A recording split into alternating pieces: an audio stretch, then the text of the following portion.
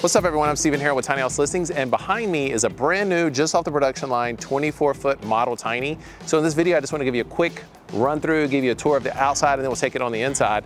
And actually, quick side note, this one has not been sold yet, so later in the video, we'll give you a little bit more information in terms of how to purchase. So on the entire home, we use the LP lap siding. We really love this product. One of the best products you can use for a tiny house. It's lightweight, extremely durable. But on the front of the house, we typically do board and battens, but on this one, we wanted to switch it up.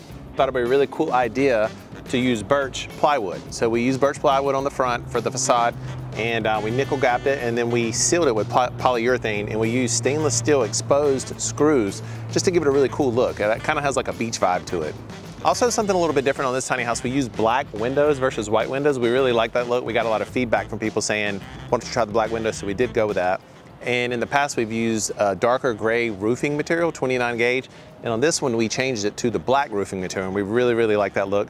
And I think it also goes with just the overall vibe of the home. All right, so walking around to the back of the house, we have the whole entire house is heated and cooled by this 9,000 BTU mini split. And this is more than sufficient, basically in any climate in the United States. And also, all of our tiny homes come equipped with taillights, so to make them legal when they're going down the road. The entire house is about 8'6", and that's the maximum that you can go legally without needing a wide load permit or something like that. So if we're going to the back side of the house here, you'll notice there's another window off the back. And also, we put our water and electric hookups underneath the home. That way, when you're walking by, like the standard RVs, it'd be in the way. So everything can kind of stay low to the ground. We also have dual 6,000 pound heavy duty axles, more than enough to transport this house. This house only weighs in at about 10,000 pounds, maybe give or take a little bit. Also, the black water and the gray water all come out of this little section right here. So you can either, this is a standard RV outlet, so you can either use a flexible hose, or you can use a standard water hose, or you can chop this off and go directly into whatever your situation is, whether it's a holding tank or sewer or septic. All right, so now we're on the interior of this 24-foot model tiny, and obviously we're in the kitchen area, and so we'll start with that. This is a custom painted kitchen.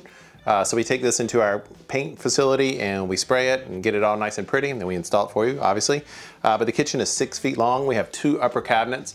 We have 2 butcher block shelves in the middle, for plenty of storage for a tiny house like this.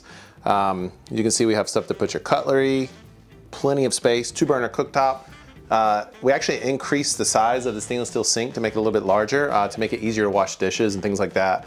There's 3 outlets in the kitchen area, 2 of which are GFI, and the reason we do that, obviously, if you want to run your appliances or whatnot, but also we have to do that by code, which I should mention, all of our tiny homes are fully certified. The reason we certify it is because it allows you to, 1, finance your tiny home if you're not a cash buyer, and 2, most tiny house communities and even RV parks are requesting that the tiny house be certified. Even municipalities, if you want to buy your own piece of land and put this tiny house on it.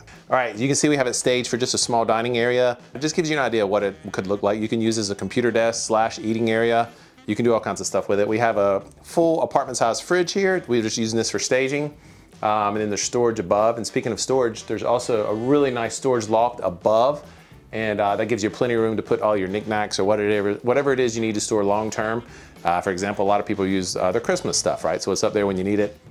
Also has a sliding barn door with a soft close, and that helps separate the kitchen area from the bathroom. All right, so now we're in the bathroom area, and this bathroom has everything that you would normally see in a regular home, just shrunk it down a little bit. So you can see we have a beautiful custom vanity here, has a fountain sink on top, more than enough storage beneath and inside. We have a full-size flush toilet. Now, what we do in all of our tiny homes, we put an outlet in the back right here, and that allows you to put a compost toilet if you want. So we can even swap this out if you need a compost toilet, install one for you. So the shower that we use is actually a PVC product, and this one happens to be black, and we really love the look. It actually performs much better than a standard fiberglass insert, and you actually end up having more room. So we really, really love that look. We also vent by code, and we also think it's a good idea. We vent all of our tiny houses to control moisture and humidity. And we also use a humidistat that allows you to set the humidity level. So if you set it to say 60%, when it hits 60%, boom, it'll kick on and vent all of that. We also, even in this 24-foot, even so only 24-foot, we have an area for a washer and dryer hookup, and you can put tons of storage above it. So once you decide which washer and dryer you want, we can add large bins above it, if that's what you want, for like bulk items. Anything you can imagine, clothes, blankets, things like that. So now obviously we're in the living room / bedroom area, And as you can see, there's plenty of room for a full-size sofa here. We even had some customers put like a nice sitting chair here with a side table. This is only the 24-footer, so there's a little bit less room in the living area, but still plenty to do what you want. Over here we have just a little, we've staged it just for like a little sitting area, but you could even put another table here if you want to set, or a desk. You could put another sitting chair here. We also have this one staged for a queen, so it took a little bit more living space. You could do a single bed, you could do a full bed just to add more living space. Really nice when you're laying in bed, you can look out the window.